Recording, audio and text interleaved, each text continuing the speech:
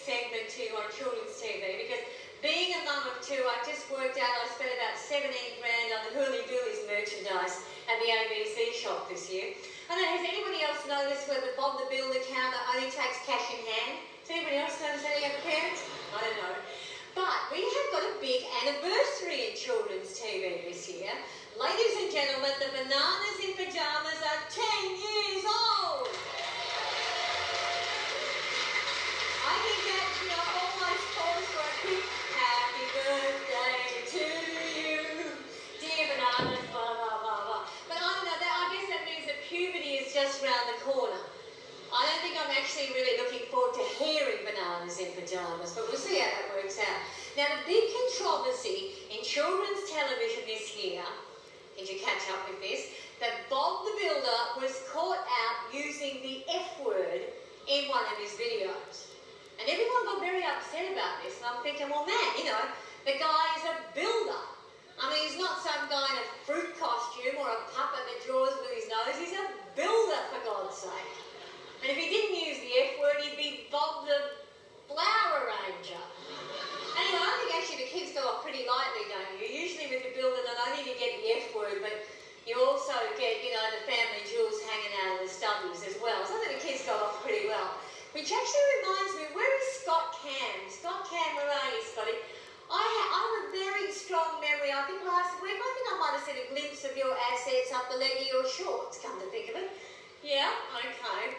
Well, I think maybe that was just me. Maybe that was just a bit of wishful thinking there. Actually, to capitalise on this, the ABC marketing people are now rushing out an educational video for children called Fun with the F Word. And I believe the voiceover was done by Jonathan Shire. So that's something to watch out for. Now, I would like to introduce to you to present the award for Most Outstanding Children's Television. She has just finished her first feature film with Eric Bana called The Nugget. Please welcome Belinda Emmett.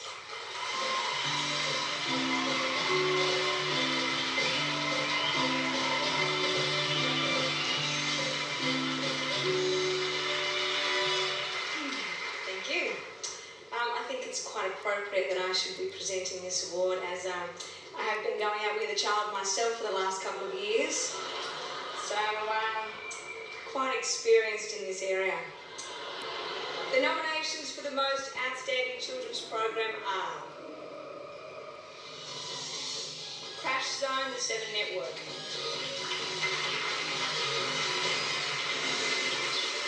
Cybergirl, Network 10. High Five, the 9 Network. Round the Twist, ABC TV. Southern Cross, the 9 Network.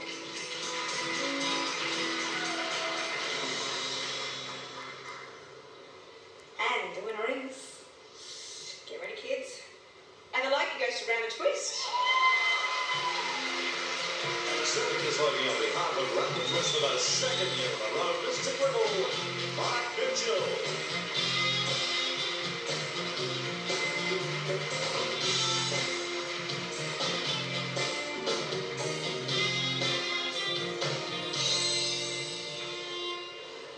Well, to quote from Yogi Berra, with thanks to the Sunday this morning, it seems like deja vu all over again.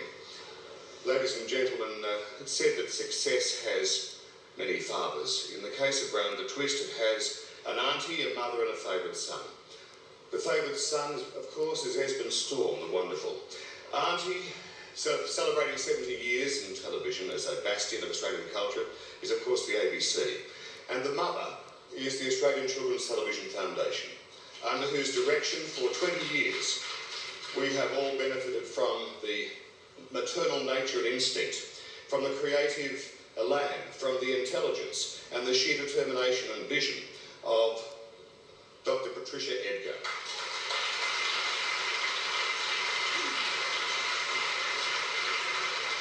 Thank you, Mark.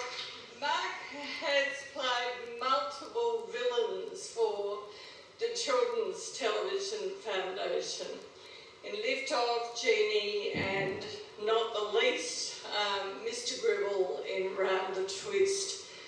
And this father of 5 has done great things for children's television. I would like to thank everybody involved, the ABC, the FFC, and everybody at the Australian Children's Television Foundation, because Mark, how many people watch you around the world?